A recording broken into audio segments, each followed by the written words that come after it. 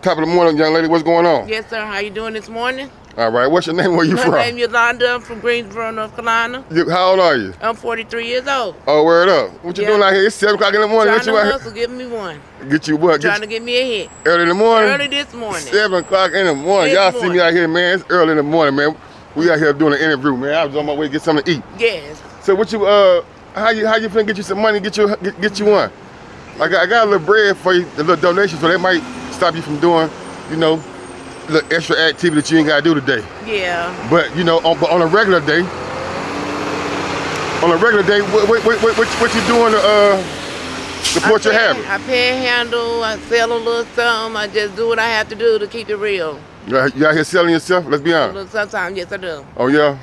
Sell a little butt sometimes. I mean, it ain't funny, it's really degrading. It's not funny, but it's real. I'm sorry about that, y'all. But the way you said it made me laugh. I'm sorry about you know, I mean, I hear it all the time. I mean, what the prices is these days anyway? About 80. $80 for top and bottom, just for the top and bottom? Top and bottom. I know that's right. You out here getting that money. So let me ask you something. So you homeless? Yes, I am. You're homeless. Dang, how long you been homeless out here? About a year now. About a year? Yeah. What led up to your homeless? Let's talk about it. Mom passed away, and she was my everything, so I've been homeless for the last year now. I have nowhere to stay. So I'm saying, did she just like up and die one day, or was she sick? Did you know she was gonna pass? The coronavirus. Oh, the coronavirus? Yeah. Damn, that's sad. I lost somebody during the pandemic myself, man. Yeah. She's right here in Greensboro, huh? Right.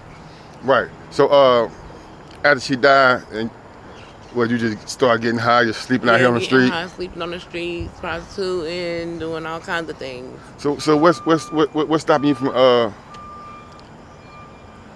getting you some help, putting all that to the side, trying to help get yourself on the feet? Are you trying? You might be trying to. I don't know. I don't been do treatment and stuff like that. It doesn't work. Being locked up, secluded in, and just being locked up 24 hours.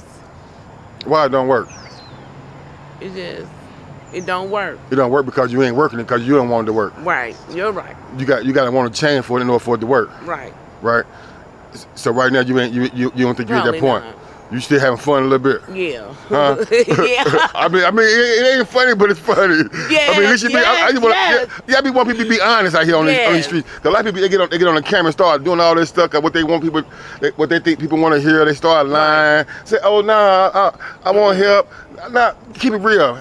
Hell no, I want no help. I want to get high and have fun. That's what I want. That's what I've been doing. It's just real, you know what I mean? But you know, but me myself personally, I want you to get you some help because at the end of the day, you might be having fun, but your loved ones might be suffering. I know. I got kids, and I want to get a job. I want to get some help, y'all. Right. It's real out here. It's tough. Right. And I heard you say you went before I did the interview. You're like, oh, this another interview. I did an interview on something. What you say you was on? I was on Jenny Jones a long time ago. A lot of y'all know me from that. You was on Jenny Jones? Yes, I did. What happened? We'll talk about Jenny Flew Jones. to Chicago, DNA test. Oh, you did a DNA test on Jenny Jones? Oh, was it baby his or not? Don't lie. It wasn't even his. I told him it wasn't his. No, you didn't tell me. I did. No, you didn't tell me what his. I did. So why he go there? He took me anyway. Oh, he took you to Jenny Jones? Yeah, he called. He called Jenny Jones? He called. When was this? It was back in 95. In 95? Yeah. And the DNA test proved that he wasn't the father? He wasn't even the daddy. Wait, did he cry? He ran off the stage. Boom. Act like he was happy? Nah, he was really sad. He was really sad.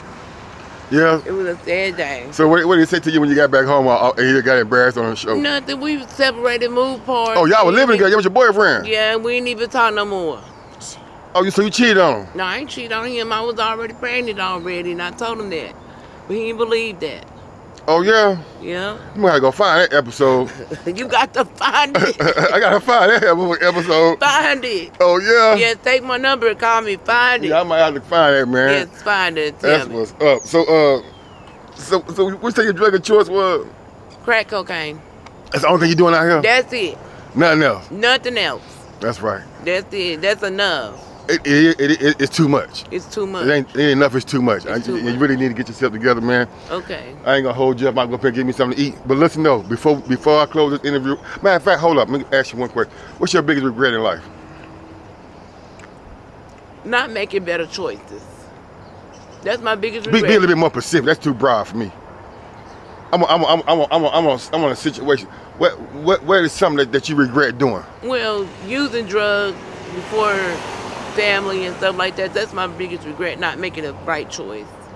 Yeah, right. I'm making the right choice. Putting saying no to drugs. Before my family and stuff like that. Okay, listen. Okay, before we end the interview, in case there's a minor, a school student, somebody like that might be watching my show, tell them why they should never ever choose this lifestyle. Don't choose this lifestyle because it's not for you. If you want to be somebody, you want to go somewhere, please wake up and pay attention. This lifestyle is not the choice. It's not the right move. So please know that you're somebody and know that you're loved, and please make a right choice. That's what's up. Appreciate it. I got a donation for. Let's go.